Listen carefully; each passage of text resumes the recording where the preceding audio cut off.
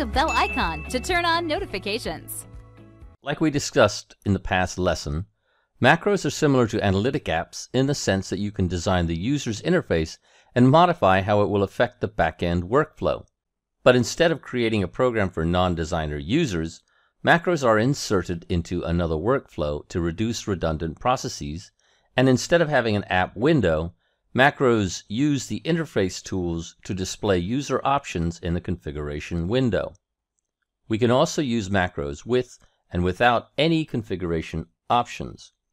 Generally, there are 4 different types of macros.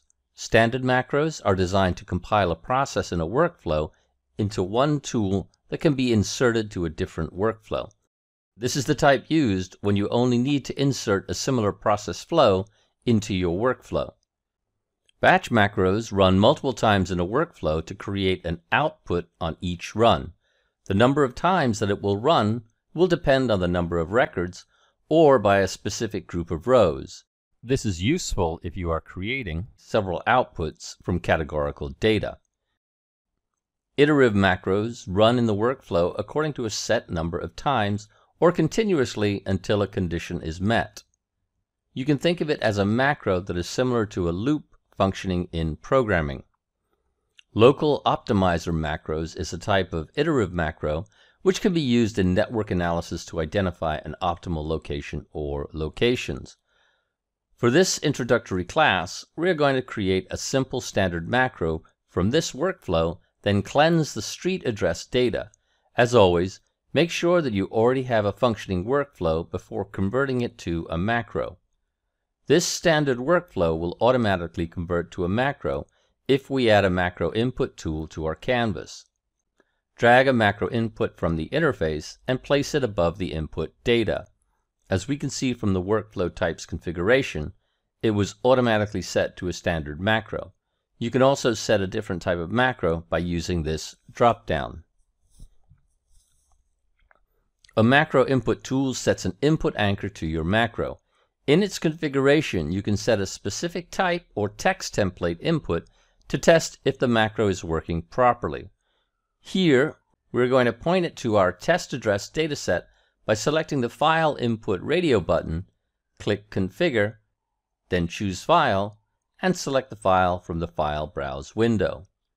You can also automatically change your existing input data in the canvas into a macro input tool by selecting the tool, right-click, then choose Convert to Macro Input. This can also be done when you are using a text input tool. Next, type in an input name. This will be the name for the tab that displays in the Macro Tools configuration window. Let's type in street address. Then, on the anchor abbreviation, set a letter or number to display in the macro's input anchor. This is limited to 1 character only. Let's set this to the character S. Let's enable the Show Field Map. This will show a prompt to your macro user to map their own field to be used in the macro. To see how its configuration window will look, let's navigate to the Interface Designer, then click on the Test View tab. Since we only have 1 field in our test data, the user only has to map 1 field, which is the street address column. You can also set the input anchor as optional if it is not mandatory in your workflow. You only need to enable the optional incoming connection. To be able to show the results of the macro to the user, you need to add a macro output. This tool will add an input anchor to your macro and will control how output anchors will be displayed. You can add multiple macro output tools to create multiple output anchors in your macro. Drag a macro input tool into the canvas and connect it to the data cleansing tool.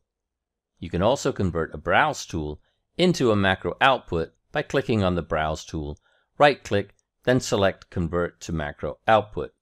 The macro output only has 2 configurations, the output name and the anchor abbreviation. Type in clean sheet address for the output name, and put the character O for the anchor abbreviation. Once done, click on the Run button to test if our macro is functioning properly. You can customize the tool icon of the macro by navigating to the Interface Designer window, click on the Properties icon and choose whether you want a standard icon, which has a curated list of shapes in different colors created by Alteryx, or a custom icon where you can set your own image. Let's insert our own custom icon by selecting Custom Icon, then click on Browse and select your icon image from the File Browse window. This will convert the image into 41 by 41 pixels in size. We can also set up a help page hyperlink. This will be the web page that the users can look at if they click on the help icon of the macros configuration window. The output field changes based on macros configuration or input option will make the macro remember the output fields from its last run. Now we can save this macro to our desired path. Before doing so, make sure that the file type is set to standard macro in the workflow configuration. Press Ctrl and S to save the workflow into a macro. Then select a path and a file name. We will name this macro as Address Cleaner. To insert the macro into your workflow, right-click, then select Insert Macro, then select the macro you've recently saved. If it is not on the list, you can click on Browse and navigate to your macro's file path. You can now map the field of the address to be cleaned and run the workflow. Now we have successfully cleaned the address field using the macro that we created.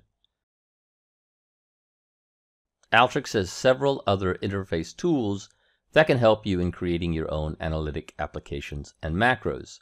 For showing the options to your user, you can use the following. Checkbox tool displays a checkbox option. The results will either be true if it is checked or false if it is not. Do take note that this is only for one checkbox option. If you wanted a multiple checkbox to select and deselect values, it would be better to use a list toolbox that we have discussed in the earlier lesson. Drop-down tool are for single selection lists. You can pass the value of the user selection in the drop-down to the process tools in your back-end workflow. Radio button tool, which will display a mutually exclusive selection. The user can only choose one from the list of the options if you choose this type of selection. To let the user select their own values, you can utilize Date tool. This will show a calendar on the app/macro and let them select a specific date. Map tool will display an interactive map for the users to draw on or select points of a location. Numeric up-down tool will show a numeric control in the interface, and the users can adjust the numeric value by using the arrow up or down. Text box tool to set a free-form text box. You might or might not have noticed, but some of the tools in the palette are macros. To view which tools are macros, you can navigate to Options, User Settings, Edit User Settings, Canvas, and enable the Display Macros indicators on Tools. This will show a small plus icon under each tool that were actually macros. You can click on these plus icons to open and view the underlying workflow.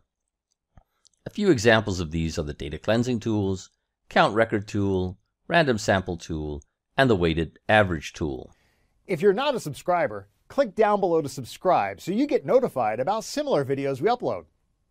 To get 4 free courses in Excel, QuickBooks, Microsoft Project, and Photoshop, click over there. And click over there to see more videos from Simon Says It.